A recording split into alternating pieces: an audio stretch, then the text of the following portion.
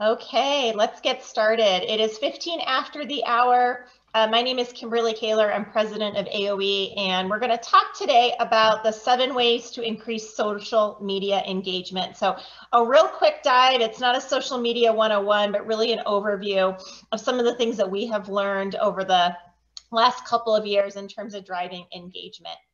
So real quick about who AOE is. We are a fully owned subsidiary of ACI, and we are the for-profit consulting end of ACI. So we provide everything from marketing consulting to event planning, all sorts of other services related to back-end operations and association management. And we're proud to be the premier sponsor of the ACI convention. So diving into social media engagement. Obviously, I'm guessing most of you probably have social media channels, and one of the biggest complaints that we hear is how do we actually get folks to engage? So the first one is really diving into video. This probably doesn't come as any surprise to you, but 85% of all internet users really would like to see more video, and they're using it on their devices. 54% of consumers want to see more video content as well from a brand standpoint.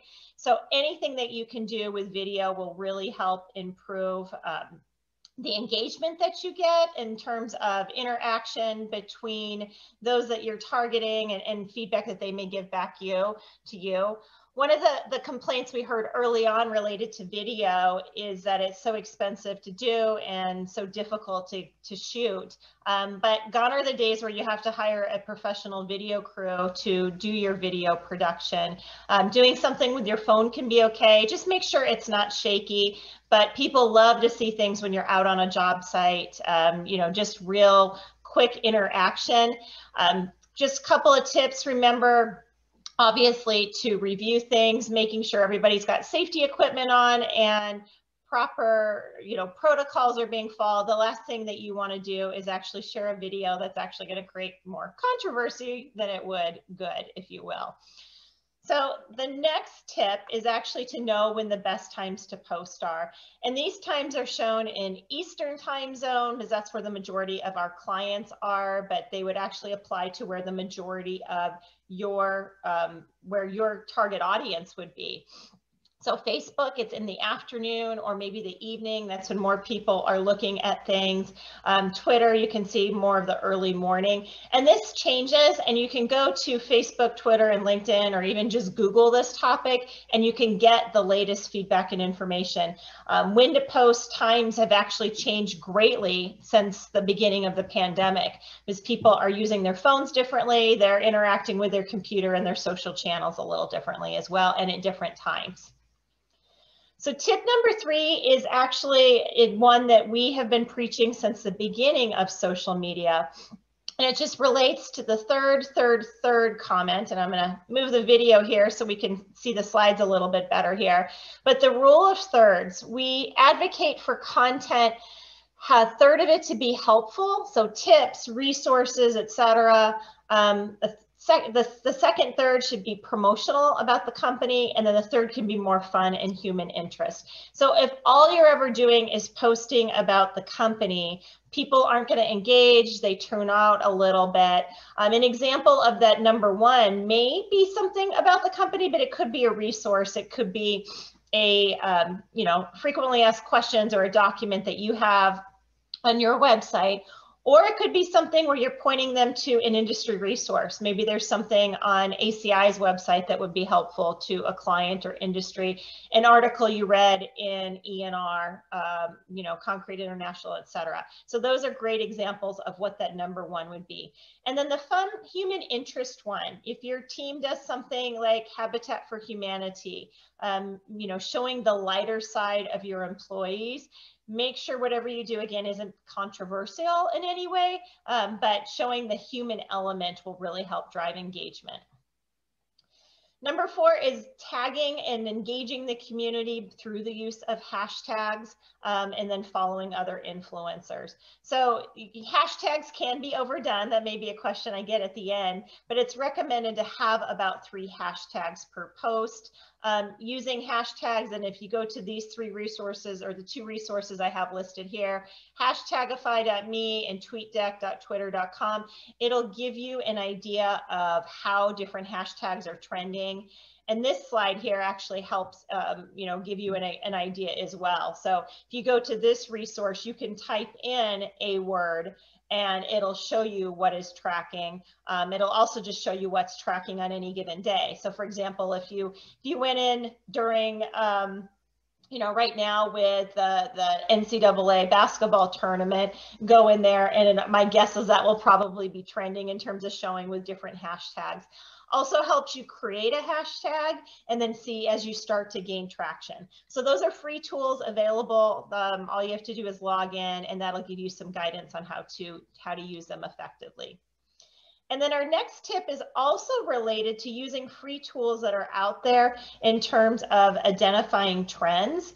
So trends.google.com, and then also social media platforms will not only allow you to load content, but it'll see how things are engaging. So for example, we use Sprout Social quite a bit. It is a paid service, but it allows us to load content a week or however far in advance we want. We can say, hey, we'd really like to see this post go out at this time of the day. And we then are able to go back in and see how something worked. So we can evaluate, for example, if we're doing a social media campaign for a concrete contractor, and we can look and say, hey, this type of content really gained a lot of traction. We also experiment with times a day. Hey, it looks like we got a lot more traction and engagement when we posted something at during the lunch hour as compared to the middle of the afternoon. So these tools are available to help you figure out what it works well for you and finding trends and platforms. And honestly, there's so much information in them. It can be a little overwhelming at first. So you may want to take a step back and say, what do we want to actually mine in terms of data? Now, Hootsuite is cheaper than Sprout Social. It used to be free. I believe now the accounts are about $10 a month. It also has capabilities to show you the reporting and the trending, and you can preload content. Doesn't have quite the reporting level that Sprout Social does, but that's a nice option that's a little bit more cost effective. And it's a great place to start, again, because the data can be so overwhelming in the beginning. It may be a great place to start, and you may advance at some point to Sprout Social. And this is an example of what Google Trends would look like. I just went and typed in the word concrete, shows you where people are talking about concrete on the internet, some of the topics that are coming up, fire pit, bird bath, big city crushed concrete, related queries, etc. So it's a fun thing to do, to just play in there and see what is trending related to social media.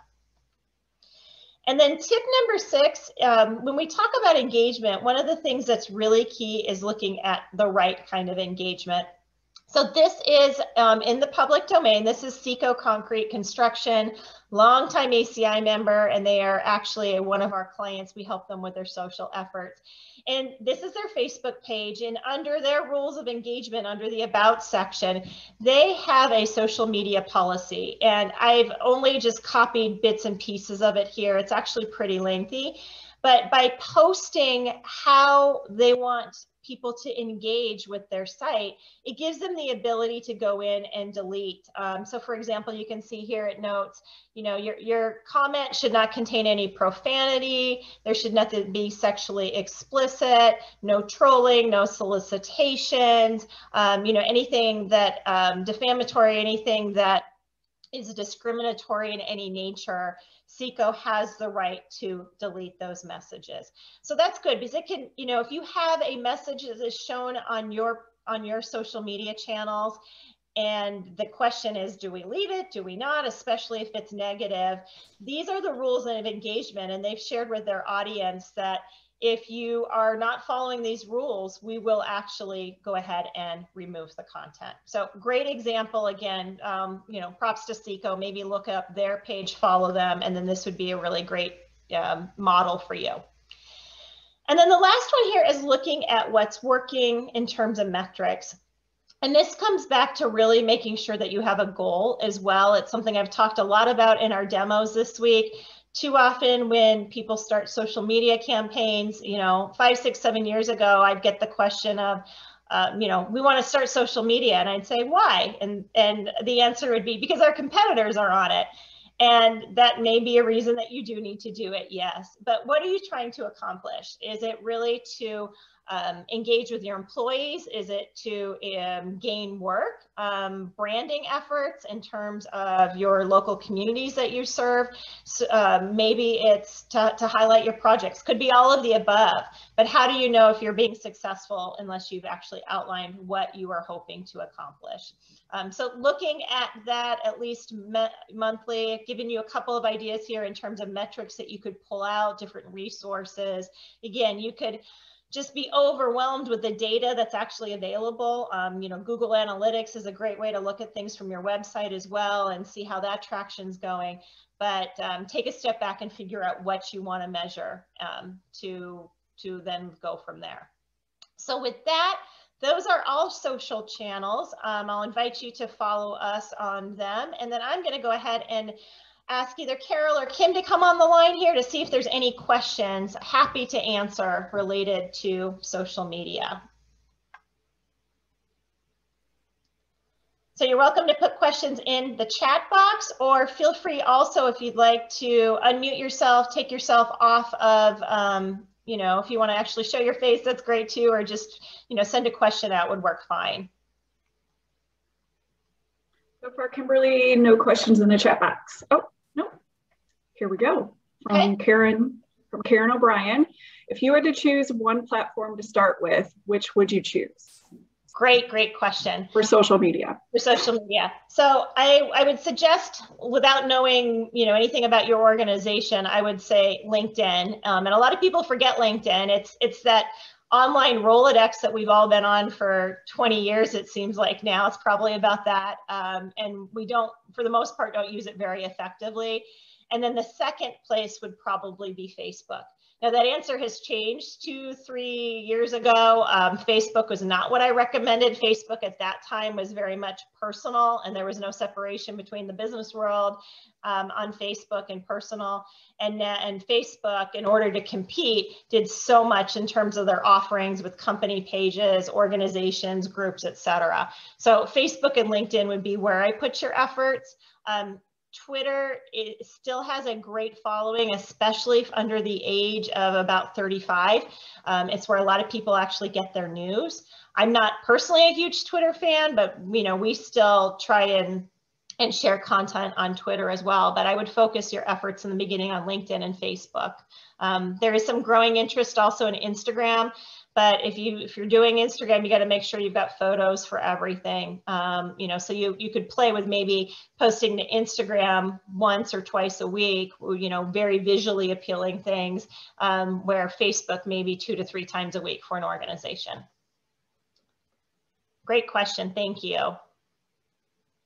I will add one more thing to that. Oftentimes I'll get questions about, hey, there's this new channel, or my kid's using this, or whatever, and wouldn't it be neat if we were on that? Well, the thing I'll remind you is you're not probably going to have a lot of engagement. If it's new, if it's just being used by the under 18 generation or under college age generation, your chances are your target audiences aren't playing in that space.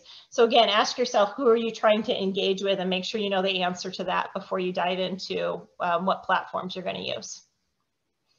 And we have another question, Kimberly, from Dulce. What are your thoughts on a social media manager? Social media manager for an organization is actually a really wise idea, just to make sure that everything has the same voice within an organization. And that doesn't mean that that person creates all the content, but it is really good. And how we typically handle social media for organizations is you want everything to go through one funnel. You want to look at things from a branding standpoint, the key messages that come through, just to have that second set of eyes.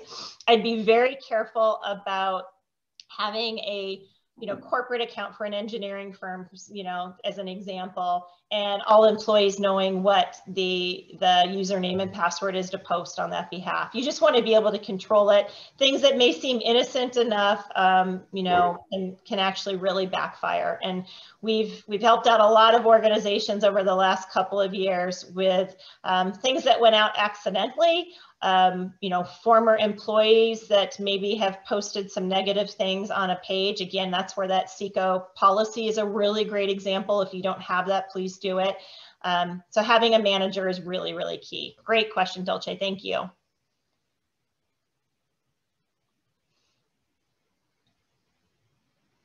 Any other questions coming in?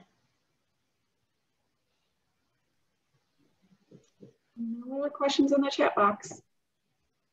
Okay, fantastic. Well, I will invite all of you to contact me if you have any other questions and if we can help you in any way. We'll be following up with all attendees with copies of the presentations we've made, these demos throughout convention.